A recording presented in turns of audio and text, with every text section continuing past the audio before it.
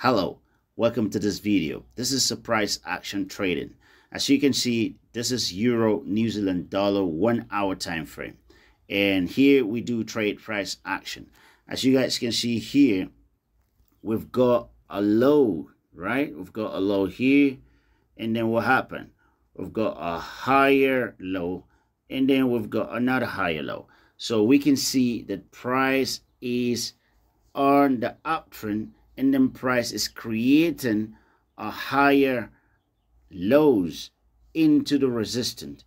Now this is to show that the price, there is a momentum to the upside to take out this high, right?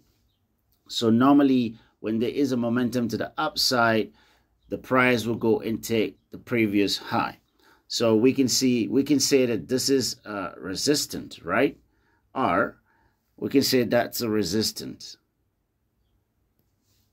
And now price broke through the resistance, and now price is going to take the previous high. And you guys can see that our take profit is just there, right within our previous high. So we've got our take profit here. We can see the take profit is there. Displays. We've got a take profit.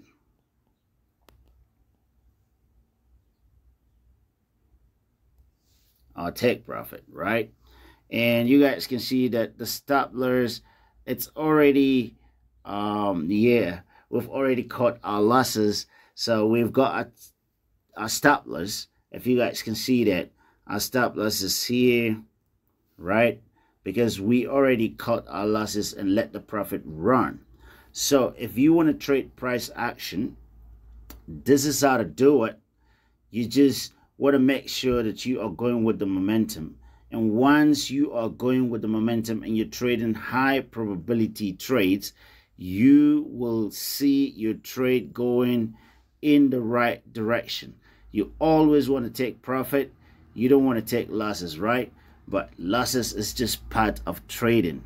So for those of you guys who don't like taking losses, just try as much as possible so that you can make more profit than losses. So at the end of the day, you are trading with a good ratio, 1:2, 1:1.5, 1:3. So at the end of the day, even if you take few losses, you will still end up in profit.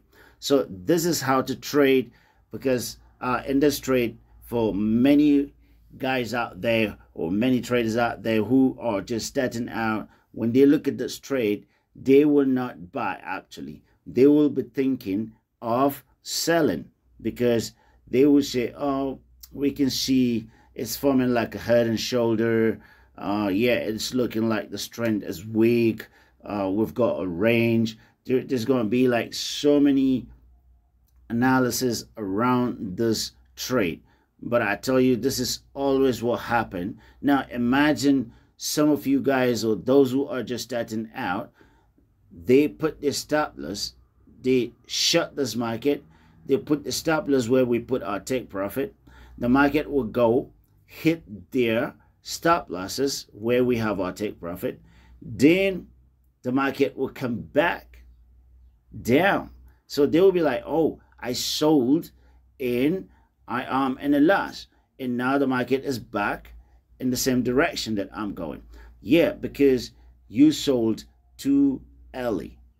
So if I'm to sell this trade right now, I'm going to wait if this trade hit my take profit, and then it ranges and shows that yes, this high has been respected, tested, and it's not able to break it, then I can consider it for a short. But until I see a momentum for a sell, I won't sell. So I bought this because there was a momentum for a buy, and that's why I jumped into this trade as a buy. So this is how I trade on a daily basis. And if you like this video, click like, drop a comment, and then share it with someone who will need it. And if you haven't yet subscribe so that you will get notification each time I publish a new video. Click that notification bell, and I hope to see you in my next video. Thank you.